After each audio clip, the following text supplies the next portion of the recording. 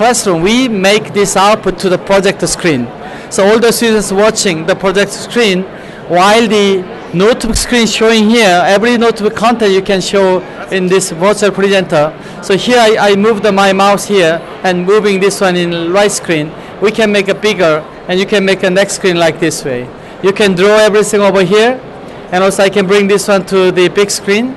So all the audience we can show that together, and also we can show this one together with the screen. So it's a magic because we have only one camera, but I'm making 12 different camera angles by yourself. And furthermore, we can make a full degree of the studio design. For example, now I have a studio here. I can simply change my studio using the background change. For example, I can bring the wall like this way, then you have immediately different wall coming out. You can make a transparency control to have a different screen.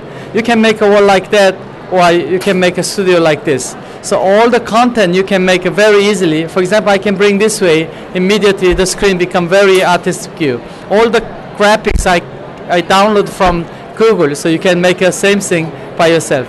This machine comes with many different walls, different floor, different windows. So you can make an infinite studio immediately by your hand.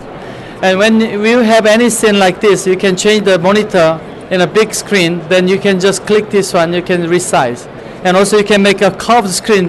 Now everybody like the curved screen, you can make a curve, and then you can rotate this one in this angle to make a different looks like that way. So you can configure every scene. We have a 12 scene. This is the number 7 scene, number 10 scene, where we have a very big screen, and you can erase, and then all the PowerPoint screen coming out there to make a different view from your PowerPoint screen. So we have a document camera showing there, and also not only the document camera, you can show any video content there. So it's playing the video, it comes to your screen. So all this content management become very easy to show, and also you can make this one bigger and smaller. Good thing is this presentation combining the PowerPoint, document camera, and presenter into one screen, and this screen can go everywhere for smart world.